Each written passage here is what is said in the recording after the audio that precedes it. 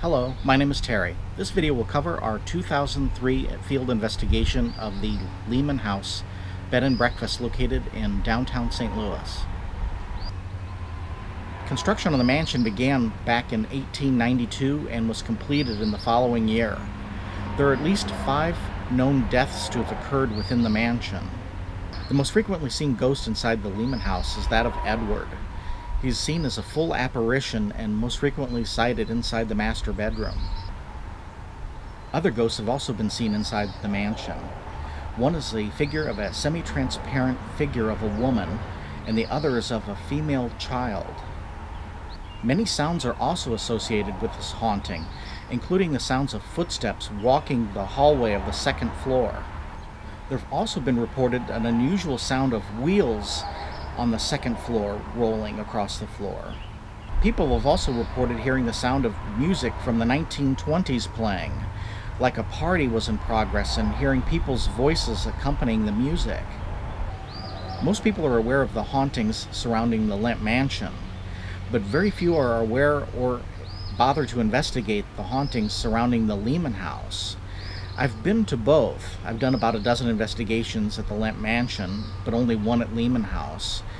But that one investigation was far more active than anything that occurs on a typical night at the Lemp Mansion. I would have to give the nod as to the Lehmann House being more haunted than the Lemp Mansion for the sheer level of activity.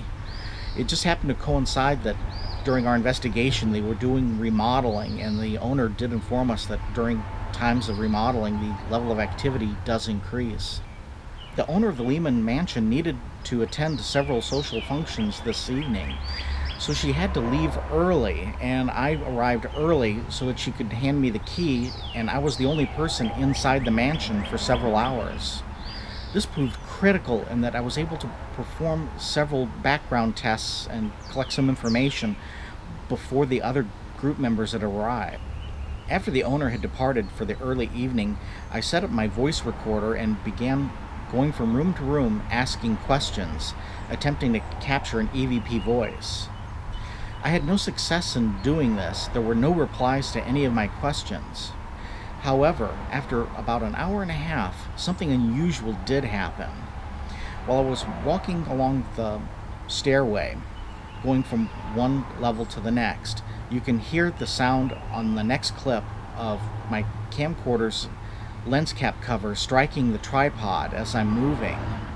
While this is going on, the sound of a female voice can clearly be heard. And you must remember, there is no one inside this building except myself. There is no way to explain this voice. It sounds like a moaning voice.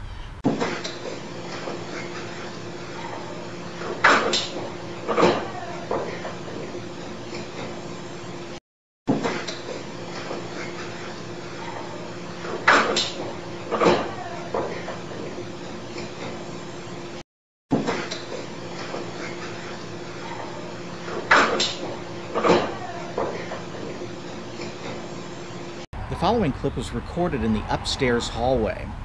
If you listen carefully, you'll hear a breathy, exhaling voice.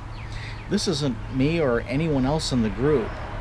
We've not been able to identify these sounds, but this is a very common sound at haunted locations, where you'll hear the sound of a human breath, but it's not an individual doing it.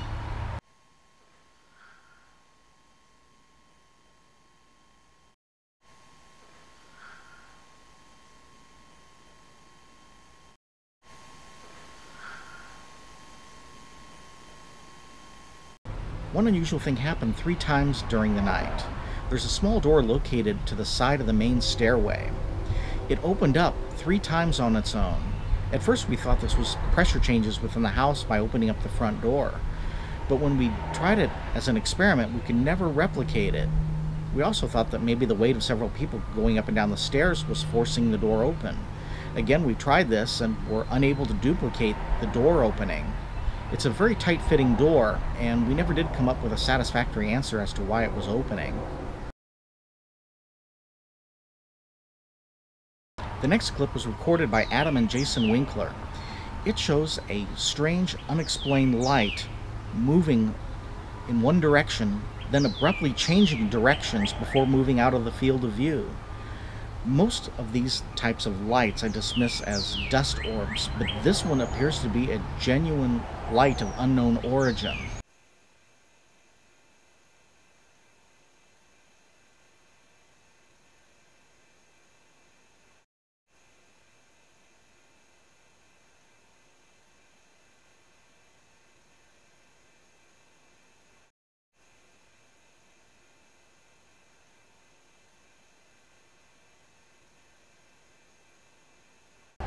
While it was very late at night, Mick went up to the attic room to take some photographs.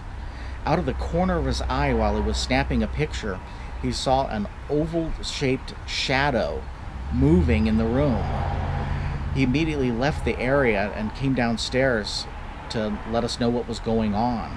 This is one of the few instances when we had someone actually chased out of a room because of haunting activity. There's something up there. There's something up there. That room almost felt like a blanket had been wrapped around you when you walked in. I have a tendency sometimes to shoot the camera with both eyes open. That's meaning I'll look through the viewfinder, of course, with my right eye, but I'll look through past the camera with my left eye. This time and point, I was using the same camera, a Canon Elan 2E 35mm 400 speed, this time color film, a speed light attached to it. As I was shooting the shot photos in the room, as I was looking through the viewfinder, I saw what appeared to be a shadow form right in the middle of the camera.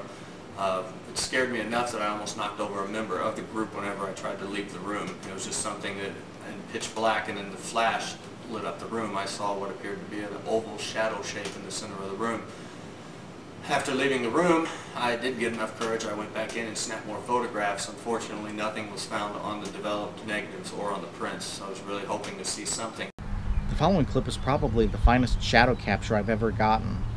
I'd set up the camcorder inside the attic room on a tripod with the night shot lights facing outward, looking into the hallway itself so that nothing could be seen approaching the attic room. I'd set up motion sensors both inside the room and outside to detect any form of motion in case we captured anything. Upon review of the footage, a massive shadow figure can be seen inside the attic room itself, but whatever it is not setting off any of the motion sensors. It wasn't seen entering this room, and it wasn't seen leaving the room. It is only seen entering the field of view for a few moments and then leaving. This is something that we can't account for because nothing should be able to produce a shadow like this.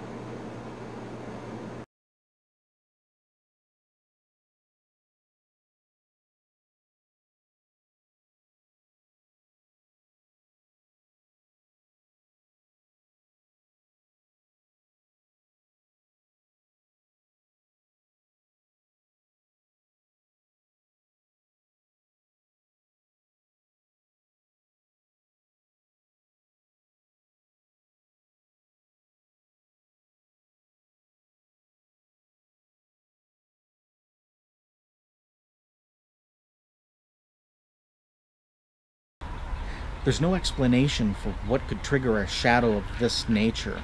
I've used this equipment for years and it has never produced anything quite like this. But this is, I believe, a shadow figure captured at virtual point-blank range. It's a very rare event to get this close to a shadow figure. Even though this video was shot in the year 2003, the Lehmann House is still a functioning bed and breakfast owned by the same individual. It is still possible to rent rooms inside the Lehmann House and conduct investigations, but I would advise letting the owner know what your intentions are if you do intend to conduct a ghost hunt the way we did.